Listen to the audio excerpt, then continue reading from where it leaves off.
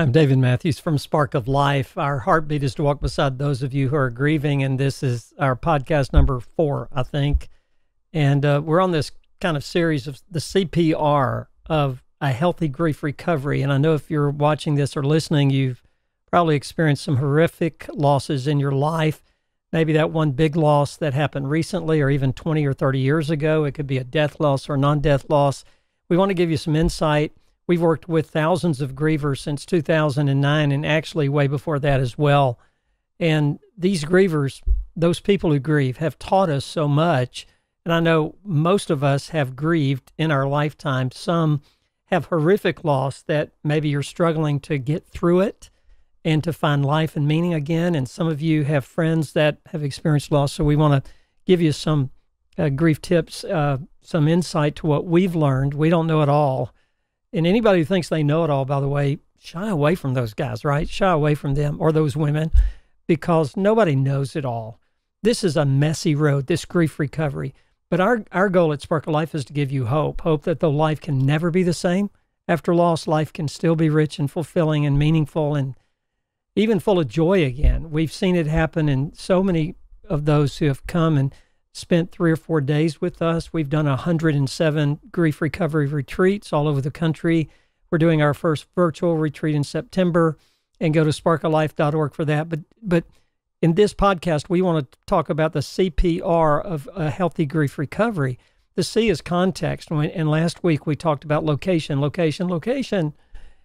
the real estate world being so important because of the things that surround the house. In grief recovery, there are things that surround our loss. So I might have this great big loss, but it's in context not only of recent events in my life, it's in context of my whole life. So it's a real key to grief recovery to put my loss in context so I can better understand myself. And it's pretty simple to do in one sense. But today, we're going to start with the P in CPR. The C is context. The P is permission. Have you ever thought something was wrong with you? Okay, raise your hand if you've ever thought something was wrong with you. Well, if you're an honest person, unless you're just crazy or asleep, I shouldn't say crazy, unless you're asleep. And if you're asleep, you're not listening to this. So most of us have thought that at times there's something wrong. What's wrong with me? Why do I feel this way? Why can't I get up and do something? Well, so I love Charlie Brown. And if you don't know who Charlie Brown is, I feel really old, but I feel old anyway. Okay? I feel old anyway. But Charlie Brown is a comic strip character. He used to be Charles Schulz started, I think, in the 50s. And I used to collect all the Charlie Brown Peanuts comic strips. They had books come out. I used to have about 20 of those books. And I should have kept them. I got them in the 70s. I bought like 25 of them over a period of time because it gave me such relief just to laugh. And should have kept them. They'd probably be worth tens of dollars today, right?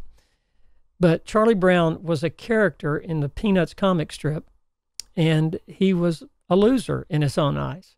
And there's one comic strip, it's just a one-frame comic strip, and he's walking, has this dark cloud over him, and he's thinking, what is wrong with me? What is wrong with me? Well, I have to battle those feelings like every other day or something. What is wrong with me? For those of you who know me, I like to talk. If you don't know me, I still like to talk.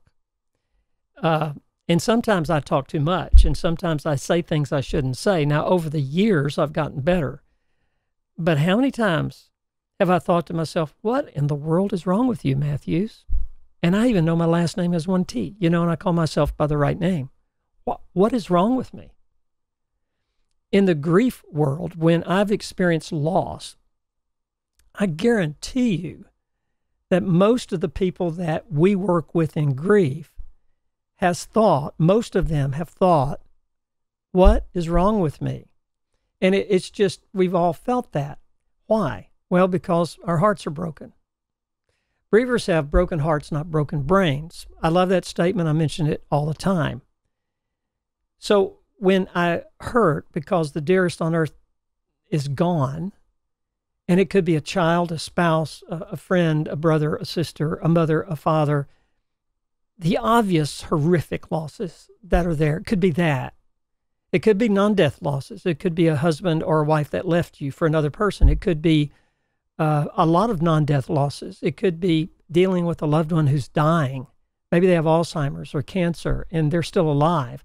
It could be your identity is just gone. Maybe you had a career and now that career is over, or you've retired. It could be self-imposed and still feel like a loss. Many people have lost their identity. Who in the world am I? When things are different in my life, whether I've retired or changed jobs or moved to a new city or a new place, I often experience grief and don't even label it as grief. So there are a lot of reasons why we ask what is wrong with me, but grief has that quality about it, and often grief is disguised. We had a friend who lost a daughter to suicide, and when they didn't know why she took her life, and they had to know why. They not only missed her, they were thinking, well, there's something wrong with us. We weren't the best parents. We should have done more, and guilt sometimes overwhelms people. And so when they say, what is wrong with me, it's often because they feel guilty, and that guilt is unresolved. And so we had some friends who had a daughter that lost her life to suicide. She took her own life. And when they started unpackaging this thing, and we call it, taking off those layers of what was really there, they found out their daughter had lost her identity. She did not know who she was anymore. And it wasn't a death loss until she took her life. And then again, of course, it was the parents' death loss. But it was a non-death loss that sparked the grief in their daughter that led to her feeling hopeless and helpless. And in a moment, she ended her life. A sad story, but a real story. So what is wrong with me can be over a non-death thing, a non-death loss as well. And then other people,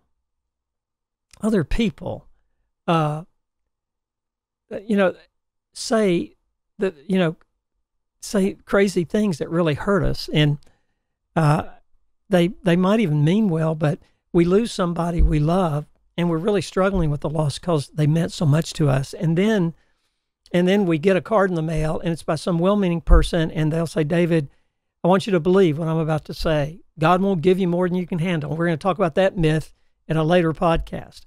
Or they say something like, here's a scripture and it says, be courageous and nothing be anxious, but in everything be full of thanksgiving. And I love those passages. But when I'm in grief, when somebody tries to fix me,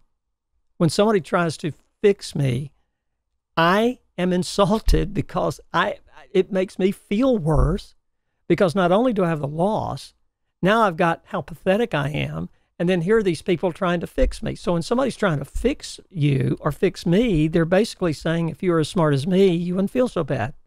Then I feel worse because now I'm a sorry griever. Not only do I have lost the most precious thing on earth to me, perhaps, but now I've done a bad job with that loss, so I must be weak in faith. And so you go to church maybe 6 months after a loss. Maybe you don't want to be at church and you drag yourself to church, or people expect you to be there. I had to go to church because I was a preacher, so it was pretty bad if I just decided to stay home, one Sunday. And so when I was in grief, I had to preach. And so can you imagine some preacher saying, which I was one of those guys, those people, or whatever preachers are, I was one of those. And I probably said this before.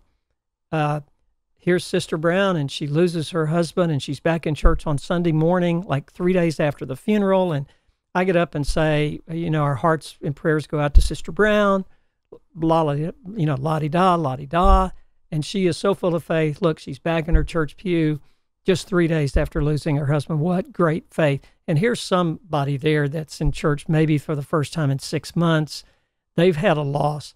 They don't even want to be there. So now by implication, they're being told they don't have a greatest faith as somebody's back in church immediately. So it just adds on. Something's wrong with me. Well, this podcast is labeled, there's no fixing allowed. Absolutely no fixing allowed in the grief world. And everybody, it seems, tries to fix. I try to fix you if you're in grief. I try to fix myself if I'm in grief. There must be something wrong with me. And so I make more efforts to fix myself. And the more efforts I make, the more I fail, the worse I feel. And the cycle continues. And I can find myself stuck in grief. So we deal with that all the time at Spark of Life. And so when people give advice, and so one of the little golden nuggets from this podcast today is not only do not give up on your recovery, but give yourself permission to grieve. And this is the P in the CPR, but also stop giving advice. And if you know somebody's in grief, quit trying to fix them. I need to stop trying to fix me when I'm in grief.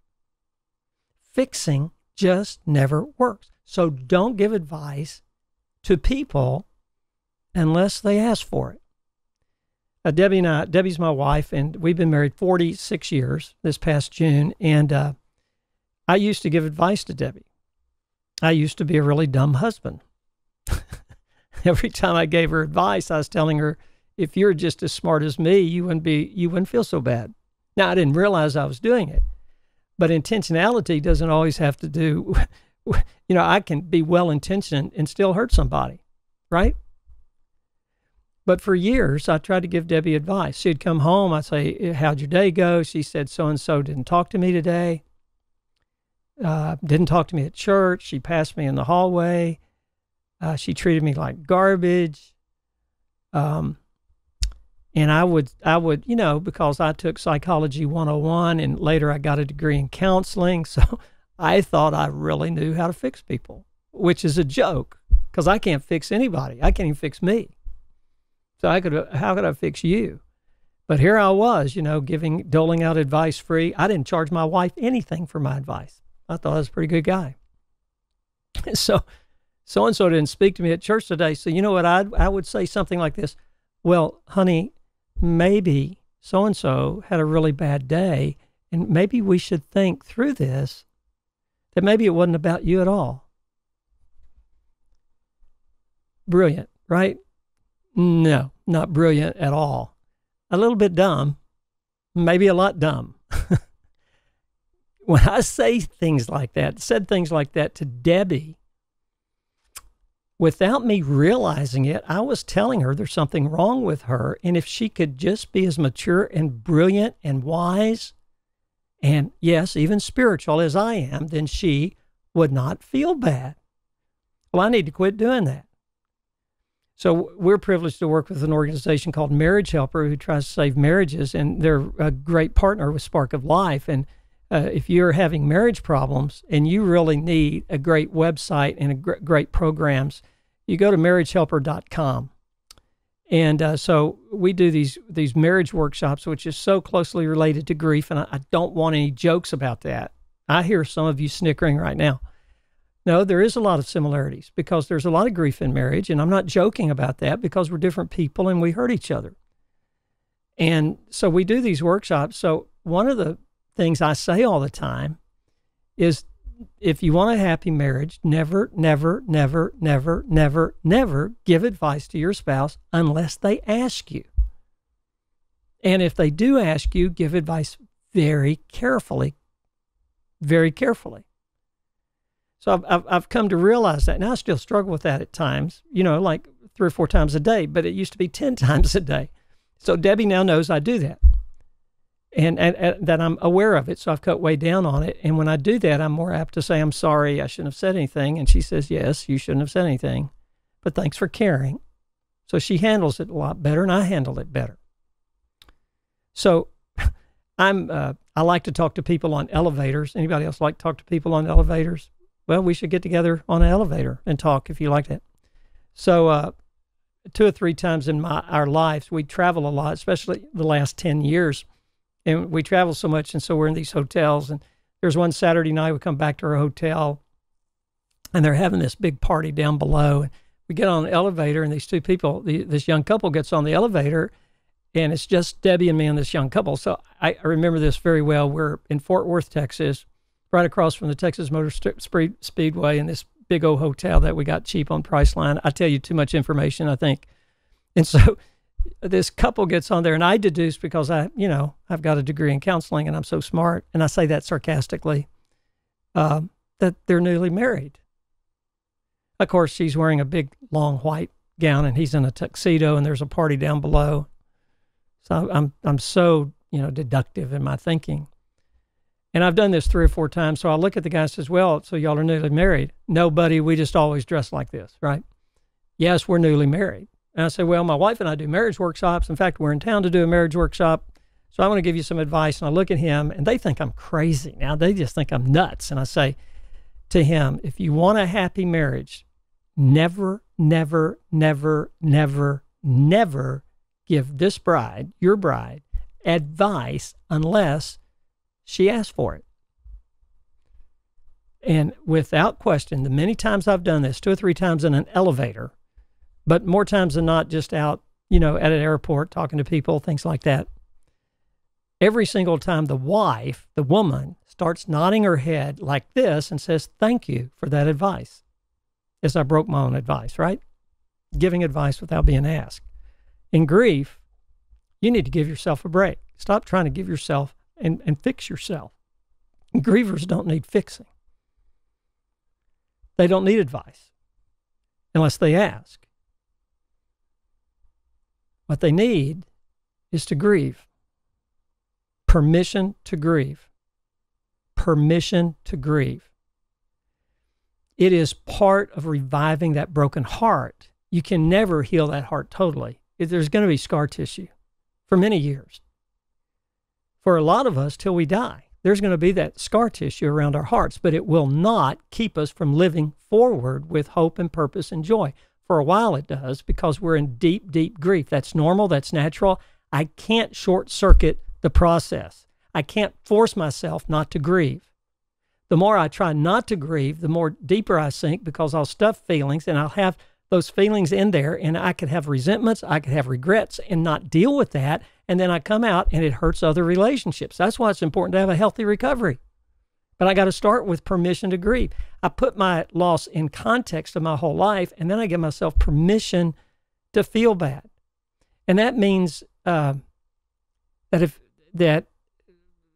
permission needs to come whenever I want to just sit and cry. Then I give myself permission to cry, even if it's a year after the loss or 9 years after the loss. We had a young lady who lost her husband in a horrific, of course, accident.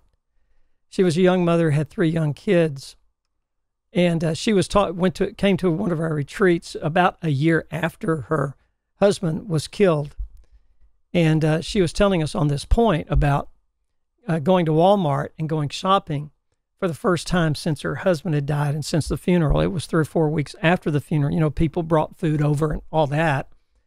And she was telling us in the middle of Walmart, she reached for an item, and the item she always bought for her husband because that was his favorite food. Nobody else liked it. So she picked up this item and put it in the basket without thinking, and she was getting it for her husband who had died like 4 weeks earlier, 3 or 4 weeks earlier. And she realized she didn't need that anymore. Trigger, unexpected. She tells the story that she sat down on the floor of Walmart and just started crying. She did not care what anybody thought or said. She didn't care. That's healthy. She gave herself permission to feel terrible. And so our grief advice is don't give advice to those unless they ask. Well, you've kind of asked because you're on this podcast or you're listening to this or watching it. And the other thing is give yourself permission to have really bad days. Dennis and Terry are good friends of ours that help us do Spark of Life. They lost their daughter many years ago, 9 years after Micah's death. Dennis was telling us one day at a retreat on this very subject about permission to grieve that they had a speaker in chapel where he was a teacher in school, and the speaker he had gone to college with and was talking about his daughter and things about his daughter who is now grown and, married and having kids. And Dennis, that was a trigger for Dennis, an unexpected trigger, because his daughter, who's about the same age as this guy's daughter, had died and he didn't have all that this guy was talking about. And he just, 9 years later, he walked out of that assembly and he went to his car and he just cried. That's permission to grieve. It doesn't mean you're in a bad recovery. In fact, it probably means you're in a healthy recovery. Recovery from loss is a messy thing. And I can't short circuit feeling bad. So I give myself permission. I go to a safe place. I talk to a safe person. I go by myself sometimes. I go and I share it with somebody. And that's what we do at Spark of Life. We want to walk beside those who are grieving. When you need us, use us. That's what we want. That's why we live. That's where we think God has led us to do. So permission. And the second permission is permission to recover. It is permission to recover. It is permission to laugh again. It is permission to get up and live again with my pain. The more I give myself permission when those sad days come, the more likely I will get up and wash my face a little quicker and go back and live, because I have a lot to live for. And I'll learn to laugh again. It might take a long time. There's no time frame. I can't give you an exact time frame. But I will give myself permission to live forward almost in the same breath that I give myself permission to grieve. And when those waves of grief come, I go with the wave. I let the wave take me where it needs to take me. And sometimes I wake up on the shore and I've got sand all over and I'm coughing and sputtering up water, but I'm on the shore. And what do? I don't stay on the shore forever. I finally get up and I go take a shower and I get the sand out of my nostrils and I get dressed and I live forward with that pain. I wish it was easier. I wish we had it all easier for you. But there's no fixing allowed, right? Permission to grieve, permission to recover, and to recover in a way that gives myself permission to have bad days, even years later. That doesn't mean I'm in an unhealthy recovery. A healthy recovery means that all my other relationships that are important to me, I'm not destroying because I've given myself permission to live. And so the CPR of a healthy recovery: context and permission to grieve and permission to live life again, to smile again, to go play golf again, or to go dancing again, or to join some kind of group, or to go back to church again, and permission to live forward. And be thankful for what I have, and don't be so focused on what I've lost. But for a while, all my focus is on who I lost, and that's called normal and natural. That's just what grief is. But as I get up, I still have the pain, but I start to think of others as well, like my family. And you're doing that right now. You just don't realize it. Most of you are living forward and don't even realize it. Maybe it's time to realize you are living forward with your pain. Permission to grieve, permission to live forward. At Spark of Life, at sparkoflife.org, we have so many things to offer you. Our first virtual retreat's coming up in September 20th through 23rd, or September 17th through 20th. It's on the website. It's going to be phenomenal because it is all our retreat stuff virtually online with Zoom. We will get to know you. Debbie and I are going to do those first few virtual retreats. We'll get to know you very well. We'll have 3 days with you. Go on sparkoflife.org to see the offerings there. There's also grief coaching. We have certified grief recovery coaches standing by. Grieving alone is tough. Sometimes we need help. And we have a grief online course you can take.